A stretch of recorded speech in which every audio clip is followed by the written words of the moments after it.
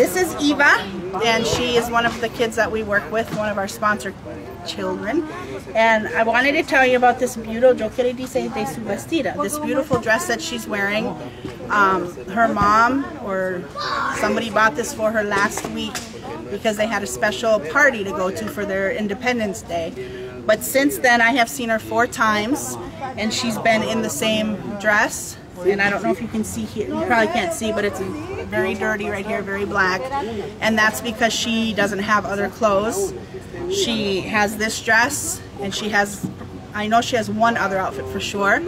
And they also have no running water in their house, so for them to even wash this dress would mean that they'd have to they would carry a bucket to the river and wash it by hand and come home because they have no water in their house or close by their house. So she's wearing this dress and she looks very beautiful, muy bonita. ¿Tú quieres decir algo de su vestida? ¿Tú quieres decir algo de esa vestida? ¿Tú quieres decir algo? No. Okay, she doesn't want to say anything.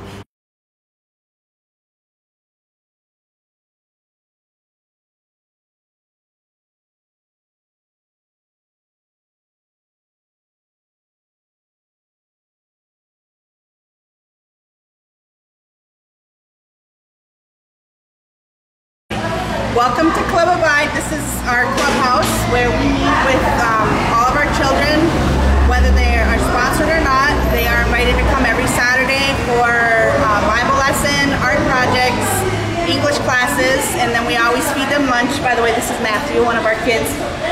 And we feed them lunch, and it's just, what we're doing is we're trying to break down the barriers between certain gangs that have control of the country here. And we just cross the barriers. We have some kids from MS-13 territory and some kids from 18th Street, and they all just come in and mix together and learn that they're all good people and they can be friends. And we're hoping to raise up a generation that's gang-free. We call it Club Abide because we want to give them a sense of belonging to something. We've seen that. We've seen that kids who belong to something, families or clubs, are less likely to end up in a gang. And because the family unit is so fractured here, we try to recreate an environment where they belong to something.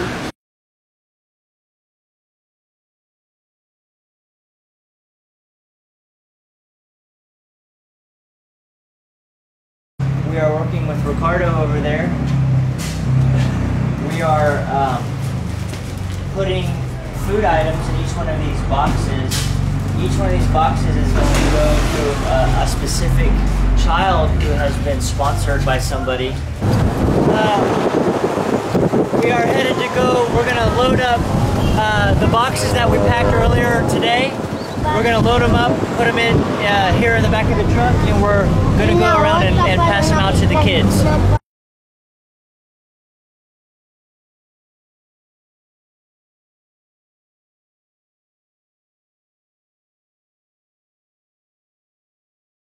Some of the families, there's 26 families that live on this property, that they ended up, some of the people had moved out. They've moved, most of these are single women with children, and but a couple of the families have moved out because this community is about 6 years old.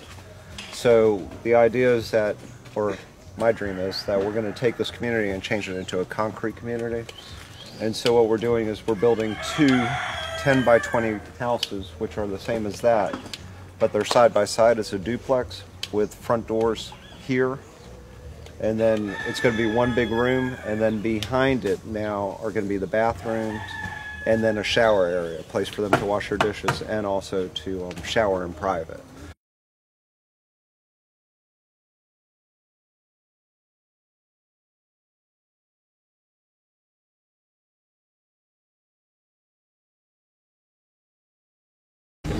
We pretty much finished digging today, and then they'll come back and break up the first part of the whole of the latrine, and then they'll dig deeper, wall that up until they get to 12 feet or so. So we are done for the day at the construction site.